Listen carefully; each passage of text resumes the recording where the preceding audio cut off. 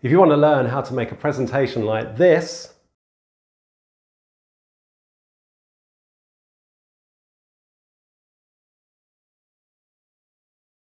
then keep on watching. Hi, my name is Tony and this is my channel Ready Steady Excel. If you want to learn how to get the most out of these applications here, then by clicking subscribe and hitting the bell, we'll put you on the right track.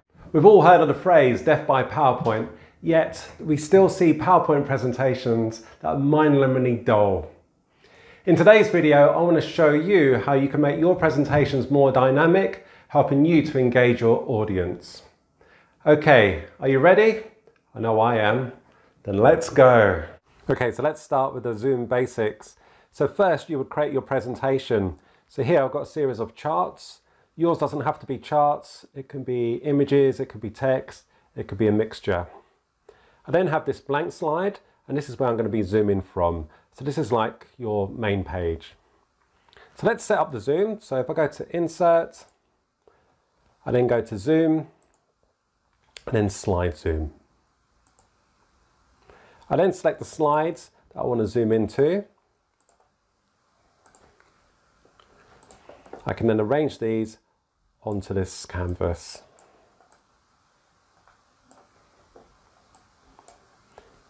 And you can enlarge these. You can also rotate.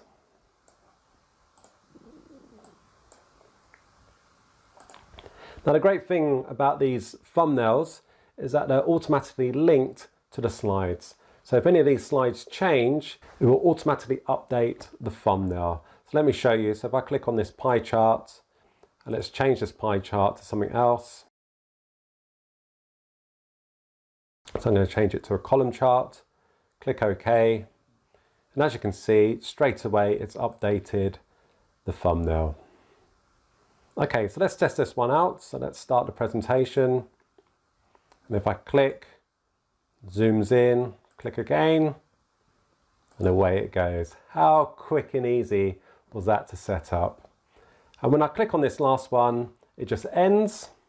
If you don't want it to end in that way, there is a solution. So if I click on the thumbnail, go to zoom, and you've got the option here to return to zoom. So what that means is it will return to this page here, to this slide. So I'm going to put one there. Actually, I'm going to put one on every thumbnail, just to show you how that would work. So let's start the presentation. If I click, zooms in, click again, and it zooms back out again. The great thing about using this return to zoom is that I can pick these slides in any order. So if I want to go back into risks, then I can go up here. As you can see, because the thumbnail was rotated, automatically it turns in to the slide, which I think is pretty cool. So let's click again. So with return to zoom, you can go into these slides in any order. Okay, so let's spice things up a bit because this slide's still looking a bit bland. So what I'm going to do is just remove these. And what I'm going to do now is just change the background. So right click, format background. Now you can choose a solid color if you wanted to. But what I'm going to go for this example, I'm going to go for picture. Puts in this sort of default image, but if I go to Insert, I can then either bring in a file that I've got saved on my computer, I could do a search with online pictures, or I can use an icon. So I've got an image that I prepared earlier, so let's go into here. So I select the image that I want to use. So let's do our zoom. So if I go to Insert, Zoom, and then Slide Zoom. Again, I just select the slides that I want to zoom into, and let's arrange these. So a nice little feature that Zoom has is that you can remove the background of these thumbnails. So if I click on this one, go to Zoom background, it makes the background transparent. Let's do that to the remaining ones. Let's see how this one works now. Let's play this. Click, and it zooms in, maintaining that transparency. So that works really well. Now, if you're not happy with the thumbnails, maybe you've got like a text-based slide, then you can change these thumbnails. So let me show you. So if I click on this one, go to Zoom, and this time I'm going to go to Change Background. So again, you can choose from your computer, you can do a search, you can use an icon. So I'm going to go for icons. You've got the option to do a search here in the top left, but I'm going to go to analytics. I'm just going to pick one of these, and it replaces that thumbnail with an icon. And it still works, so let's play. And it zooms in. Okay, so let's step things up a little bit. So if you want to add additional slides to this presentation, then you can, but there's some things that you need to do. So let me show you. So if let's just add in a new slide. So I've right-clicked there, new slide. Let's give this one a title. Okay, so I've just added a slide there. So let's play. Let's see what happens. So if I click risks, it works nicely. Click again.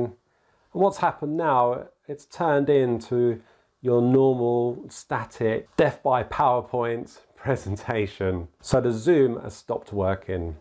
So there is a solution to fix this. And what you need to use is sections. So you need to break your presentation up into sections. So to do that, you just right click here, add section, give it a name. So this one's going to be called risks.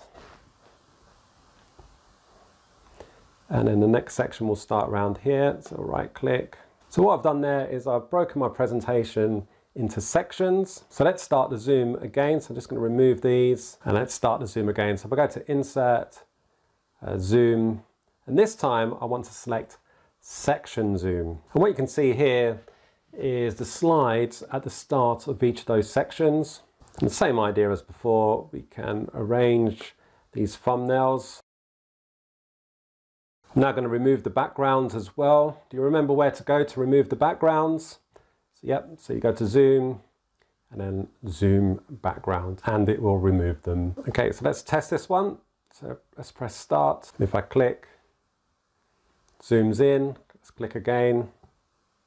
It goes to the next slide, click, then it automatically returns to the main page when that section's finished. So that automatically happens for you. So once it's broken down into sections, you can continue to add the slides. So if I right click here, new slide, I'm going to call this one feedback.